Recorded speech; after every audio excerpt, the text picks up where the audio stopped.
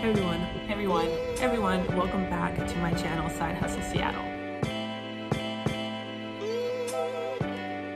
Hey everyone, welcome back to my channel, Side Hustle Seattle. Now today is actually a video that was requested by somebody in the comment section, so shout out to you for requesting it. But I definitely think it's an important one if you're looking to do remote online notary work like me. So again, if you're like me and you're doing remote online notary work or looking to get into it, there's a few things that you need to know how to get in order to do it. So those things are electronic signature, an electronic notarial seal, and a digital certificate. So we'll go into what they are, how do you use them, how do you get one? Now, I always say for anything that has to do with notary work, loan signing agent work, anything like that, it's very important to check with your state laws to make sure that you're doing everything correctly, because states do vary. So please do your due diligence to make sure that you're doing everything by the book before you just jump right into it. But let's go into the first one. Okay, so the first one, easily the most straightforward one, is your electronic signature. Not to be confused with the digital signature, because those are actually very different. So electronic signature, essentially it's just an electronic version of the wet signature that you typically put on a piece of paper. Of course, if you're going to get sent a document over the web, you need a way to be able to sign that document electronically. Now, any RON platform that you're using is going to have a way to create your signature and affix it to a document. So it's not something you have to purchase. It's not something you have to think much about. Most of the time you're given an option to either type your name in and pick from a different selection of like signature variances, whatever one gets closer to your actual signature, or you can like hand draw it into the program itself. Most of the time you can use like your mouse pad to try to draw it, or you can use like a physical mouse or a stylus to try to draw out your signature to get it as close as possible. Or a third option is just to upload a picture of your written signature, so that way it's exact. So again, extremely straightforward. Your platform will provide you a way to get your electronic signature. And of course, once you actually need to sign a document, it'll just be readily available on the side, and then you can just drag and drop your signature into the field and place needed to affix it. So next, let's talk about the electronic notarial seal. So it's very important when you're searching for it or like doing a Google search to actually add the notarial part. Because if you just do electronic seal, it's not gonna give you the search results that you think it will. But essentially, it is just an electronic version of the wet ink seal that you put on your documents when you're notarizing them. So it's gonna serve the same general purpose, right? It's gonna tell you the notary's name, the state they're commissioned in, their commission number, the expiration date. Now, it can take many forms, and it varies by state, but for the most part, it's gonna look almost exactly like the wet stamp that you have once it's actually affixed to the document. And if you were to get one through a third party, most of the time it's given to you in the form of an image file. So a JPEG, a PDF, a PNG file. Okay, so when it comes to your electronic notarial seal, it's actually important to know which RON platform you plan to use, because some of them do give it for free as part of being on the platform. So I know Pavaso, DocVerify, Notarize, Live Notary, and Notary Live all give it for free when you're using their platform.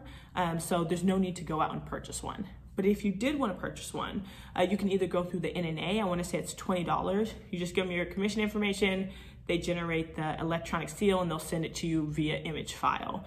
Or if you're in a state like Washington where the seal is extremely basic and straightforward, it's literally just a box with some information in it, you can either make it yourself if you're good at that, or you can do it the hack way I did, which is to sign up for a free e-notary account on DocuSign. They will generate the seal for you, and then you can just download it and use it for any service or any platform that you want to. So I will go into how to sign up for the DocuSign account and how to download it. Okay, so like I said, DocuSign does allow you to sign up for a free e-notary profile, and depending on your state, it will auto-generate a seal for you. It doesn't do it for all states, but it does it for most states. So all you do is you go into your profile, there's gonna be a little notary section, you put in your commission information, and it'll generate a seal. From there, you can just right-click it, download it as a PNG, and boom, you have a seal. You can use it for any platform that you want. Now, my suggestion, unless you're in a state that has a very intricate seal, don't pay for it. It's so easy to get it for free. It doesn't seem that hard to make one either. So I would say if you can get away with getting it for free, might as well. And of course, when it comes to actually using the seal, pretty straightforward. Whatever platform that you're using, once you've uploaded the seal or they've provided it for you, you should be able to just drag and drop it into the document and affix it to wherever you need to actually put your notarial seal. It should be fairly straightforward. Okay, so let's get into the final part of the equation, and that is digital certificates. Easily the most confusing part of the equation as well. Now, I spent some time looking into them, and I will say I'm still confused. However, I do generally know why they're important and how they work. So contrary to the name, a digital certificate is not an actual certificate, it's not a piece of paper, but think about it this way. So when you are notarizing a document in person, right? You're putting your physical signature on it, you're putting your ink stamp on it. It is pretty easy to figure out if that document has been tampered with, right? You can see if somebody's changed their signature, you can see if they've adjusted dates, you can see if they've adjusted the seal. But when it comes to electronic documents, it's not as easy to actually tell if something's been tampered with, right? We know people who are very good at computers, very good at manipulating stuff on the web. And that is where the digital certificate comes into play. So what is a digital certificate? So I'm gonna try to keep it as basic as possible. A digital certificate is a set of unique credentials that are bound to your identity. So that way, when you send a document over the web, the person on the receiving end can verify that it came from the person who they think it should be coming from. They can verify that you are who you say you are. So it serves mainly two functions: to verify identity and to make something tamper evident. Now, I'll post somewhere right here an example of what it looks like when you sign something and you have a digital certificate. But if you were to click on that signature, you should be able to go in and it'll say kind of right at the top that this document has not been touched since the signature has been put onto the document. And you can look even further and you can look into the credentials to see who it was issued to, who it was issued by, and if they're valid. So that way, if somebody went and tried to mess with it, one, it would tell you right in the beginning, but then also if you looked at the credentials and the credentials weren't from somebody who you thought it was supposed to be from, you can tell that it has been tampered with. Don't worry about knowing all the intricacies of a digital certificate. Just know that it is for the safety and security of everyone involved in this document signing. And when you sign something using a digital certificate, it actually makes the electronic signature legally binding. Okay, so now that you generally know what a digital certificate is and how it works, let's talk about how to get one. So just like the electronic notarial seal, it is very important to know which RON platform that you're going to use, because some of them give it for free when you purchase their package. Some of them you have to buy it directly through them. You cannot upload a third-party one, and some of them require you to get one from a third party. So I know Signex and Live Notary actually provide you the seal itself when you purchase their package, so you don't need to go and get one yourself. And then I want to say Pavaso and DocVerify make you get the electronic or the digital certificate directly through them, and it costs, I want to say, $100 on both of those platforms when you have to purchase it directly through them. Again, you cannot upload one from a third party, so don't go ahead and get one if you know those are the only platforms that you're going to use. But most other platforms have you get it through the third party. Now, there's a couple ways to do it. You can either get it through IdenTrust, which is what it looks like most people use, or you can go through the NNA and purchase through them, and they will give you a voucher to then put on IdenTrust to get your digital certificate. So this is IdenTrust, and what you'll see is a list of different platforms, especially RON platforms that you can select from. Now, selecting one doesn't mean that you can only use it on that platform. It just helps you narrow down to make sure that you're getting the right certificate. So I just clicked Notarize for this case. So what you want is the basic assurance unaffiliated, and that should be good for any RON platform that allows you to upload a third-party certificate. And then you just go ahead and go next.